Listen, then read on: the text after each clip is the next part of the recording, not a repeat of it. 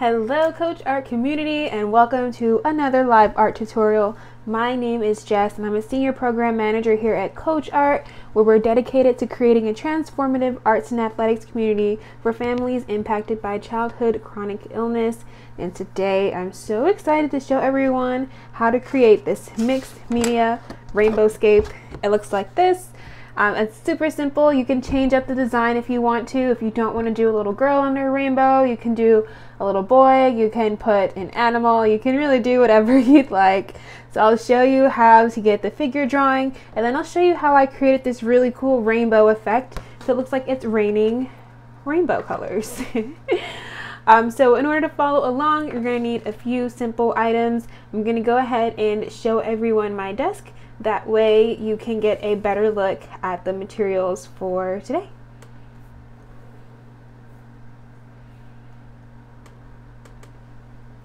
All right. So today we're going to be needing a pencil to do our first outline and sketch, a pen because we're going to trace it, and something darker. We're going to be using ink. I love doing ink drawings, it's a lot of fun, and then when you add watercolor to it, it really makes it pop. An eraser just in case you want to change any designs, and then I have some watercolors here, very simple palette. Of course, if you have a bigger palette, you can use as many colors or as few colors as you want. And then I have a little brush here with some water that comes in the top. So if you don't have a, if you have just a regular brush, which is fine, something that maybe looks like this, right? You'll want something, doesn't have to be this small. This is just the closest one I had to me. But a regular brush, you just want some water on the side and a piece of paper towel to dry your brush off with and clean your brush in between colors. Okay? So the first thing we're going to do is make our sketch. Okay?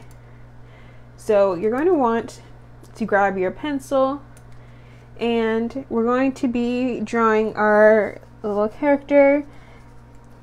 I like to start with their face. I'm going to do another girl, and you can change up any of the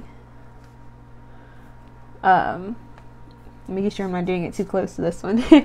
You can change up any of the features if you want to. You can make them have shorter hair or longer hair or straight hair or braids, anything like that. So I'm just drawing a shape for the head. Then I'm going to draw some hair. I like to do curly hair.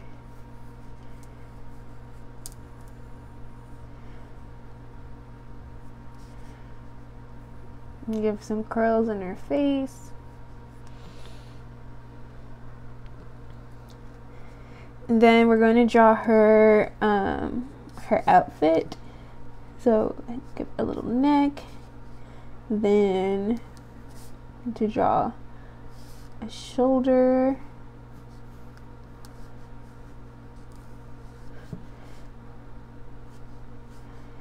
And she's going to be carrying her umbrella, right? Because she's under the umbrella that's protecting her from the rain.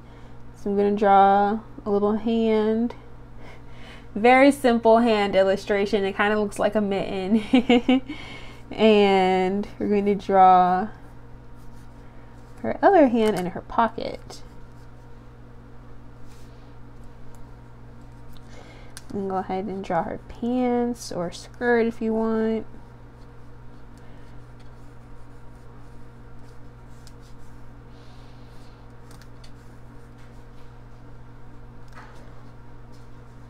Then some rain boots for puddles.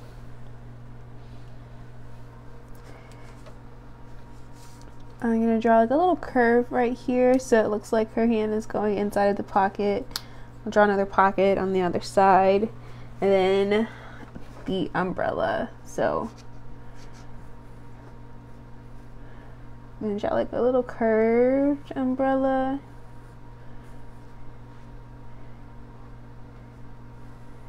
And then I'm making kind of like this these scalloped loops or these like humps. These like curved lines, and I'm gonna draw a big one over at the top and a little top of the umbrella, and we have our design. So some of these lines aren't perfect. I'm gonna just clean up some of them so it looks a little bit neater.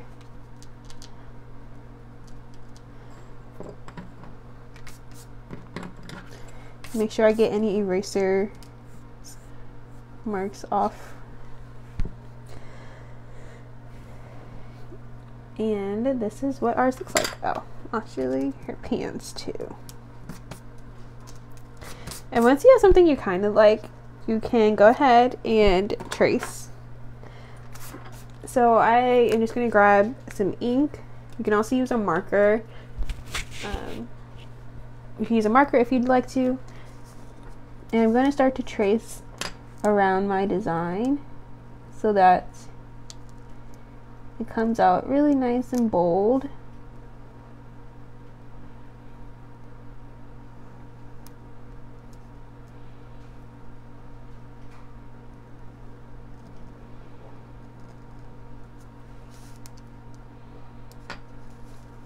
For her eyes, I just do very simple dots for her eyes and give her a tiny smile. She's gonna be happy because it's raining, but it's raining colors. And then let's go ahead and trace the rest.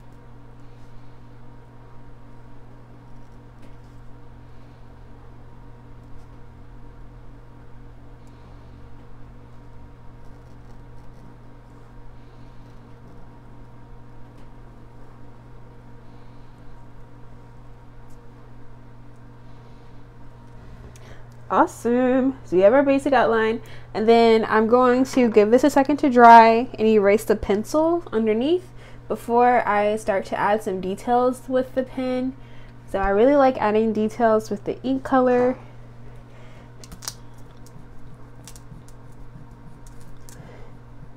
You want to wait a little bit for it to dry, otherwise you can kind of smudge the ink, which isn't the end of the world, but it's not the most fun.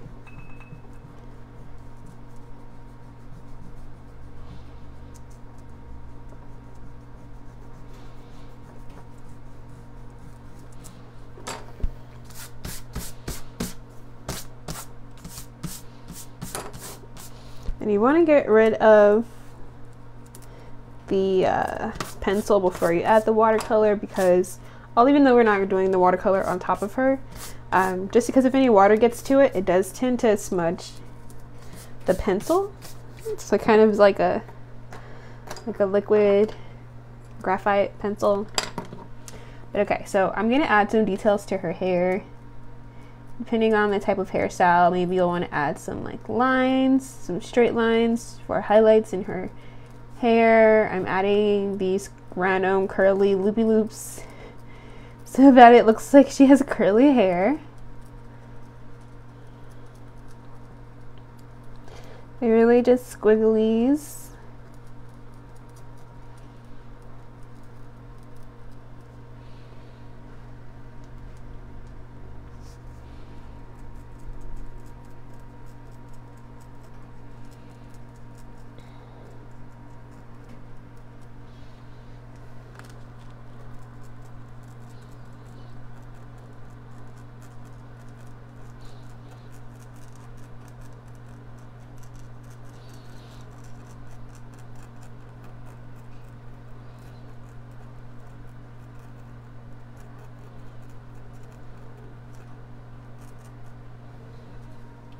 I'm going to add a few more over here.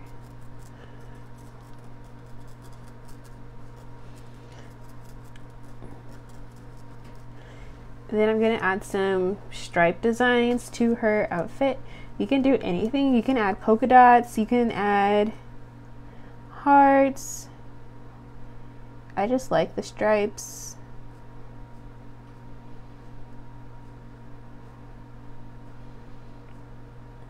You can add stars. You can add clouds.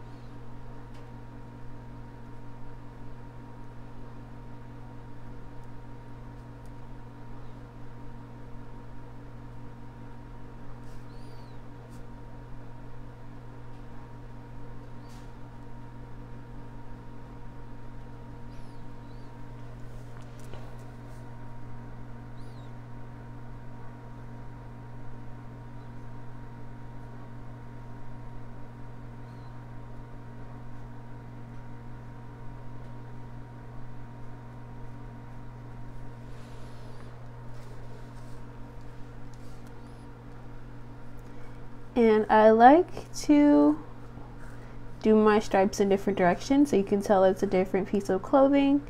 But I also like to do her outfit or the character's outfit in black and white. That way the rainbow really stands out. But if you do want to add color to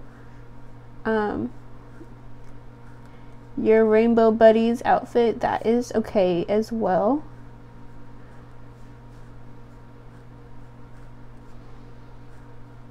You can add more ink designs to your art piece in another way. Maybe you want to add some clouds or puddles on the ground using the ink.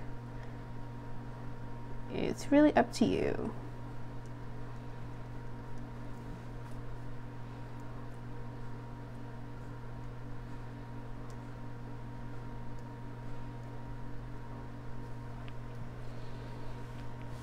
Okay, and then last but not least, I'm going to add some detail to this the umbrella. I'm just adding these very short lines to kind of shade in the umbrella in black and white.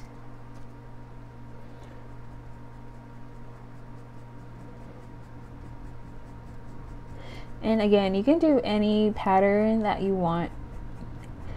I just liked the idea of doing straight line work for the shading, but you can do any design that you have in mind.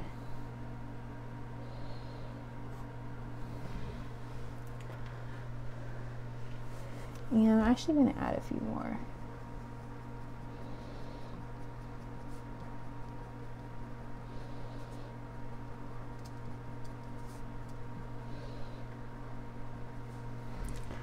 All right, now it's time for the fun part. For me, at least, I really love when you get to add the pop of color.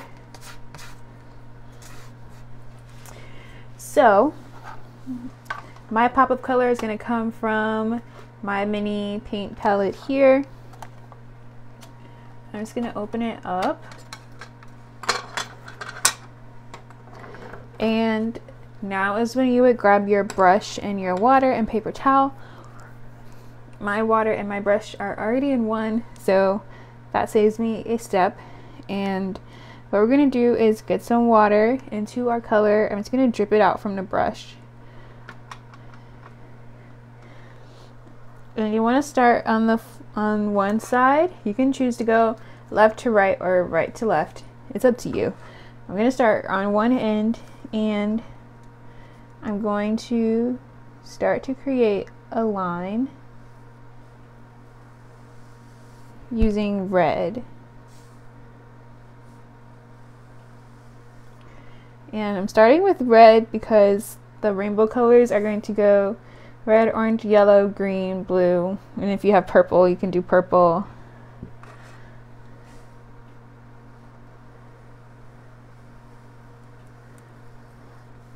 And then as it gets down to the bottom, you want to kind of smudge that color around so that it looks kind of like a puddle. So you use your brush to kind of make a mess of the color.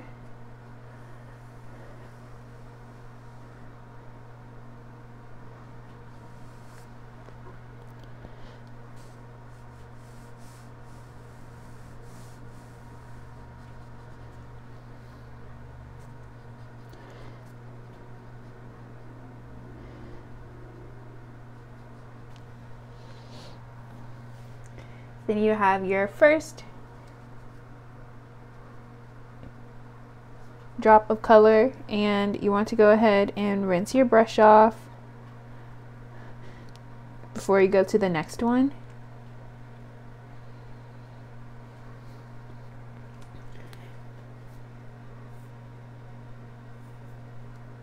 The next color is going to be orange. I'm gonna get a little bit of water into my orange color, and I'm gonna do the same thing. I'm gonna move over just a little bit so there's a little bit of space in between each color, and then I'm gonna create a line so it looks like a drop of color that is falling.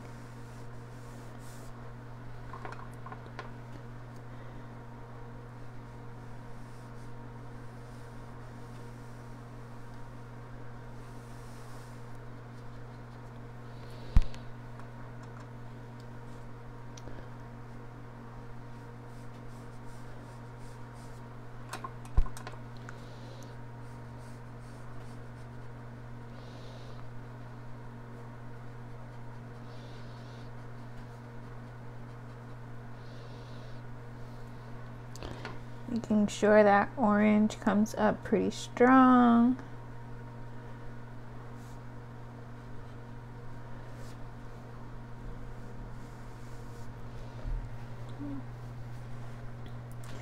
And then the next color is going to be yellow. So I'm going to clean my brush one more time. And grab some yellow paint. Going to wet it up a little bit using water. Make a drip, and then with my yellow I'm gonna end up hitting my umbrella, so I want to make it look like the rain is going around the umbrella.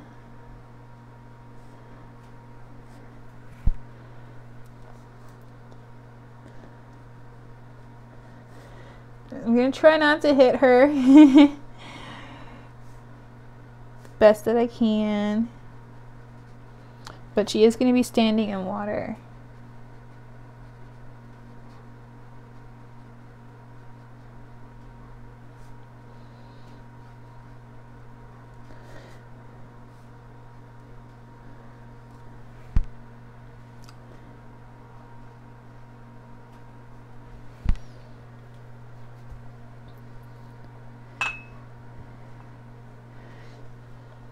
Probably should have made her umbrella a little bit bigger because her hair is a little big, but that's okay. Next we're going to use green. I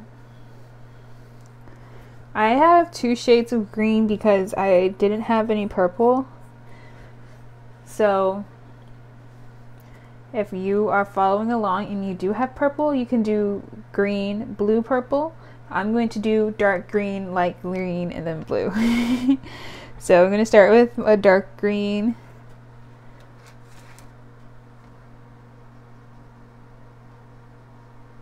And I'm just going to have the color fade into the yellow. I'm not going to bring a drop down because she's protected from the green.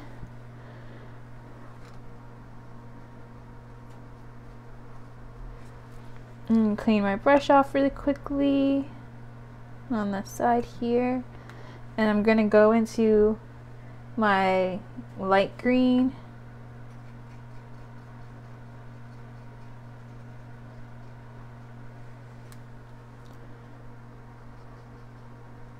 Which also looks kind of blue, but I'm pretty sure it's supposed to be green.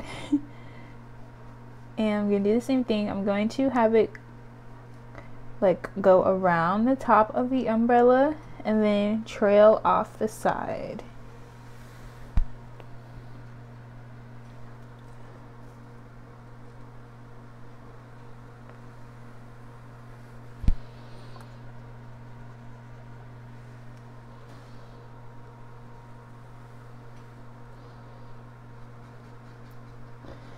And adding a little bit of water to create that puddle at the bottom.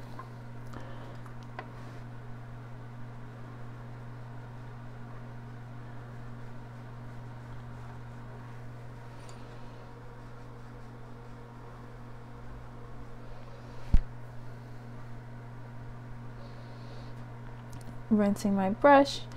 And just a reminder, if you have purple, you would be red, orange, yellow, green, blue, purple. But I'm doing 2 greens. And then lastly, I'm going to do blue. And I'm pretty sure it's this blue. I have 4 colors that are really dark and they kind of look the same, so I forget. Yes, blue. So put a little bit of water in my blue, and then I'm going to create a blue dot. I probably should have moved this one over a little bit so they weren't so far apart.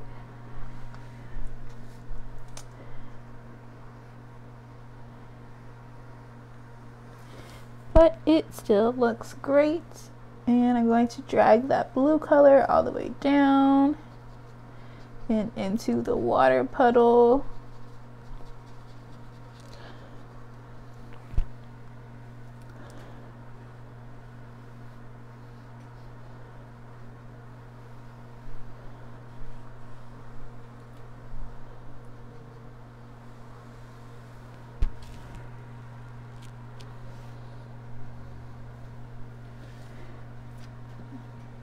Like that.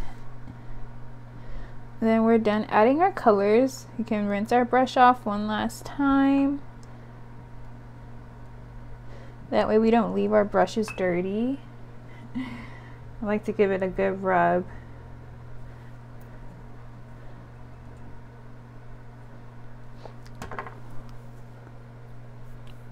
And then we are going to sign our names. I like to use my ink pen for this, and I put my initials. You can kind of put it anywhere. I'm putting it near the bottom. And we are done. All right. Thank everyone so much for tuning in to this awesome tutorial. I hope you had as much fun following along as I did showing you. Don't forget to check us out at coachart.org, where you can find more ways to get involved with us. And I will see everyone at a future tutorial. Bye.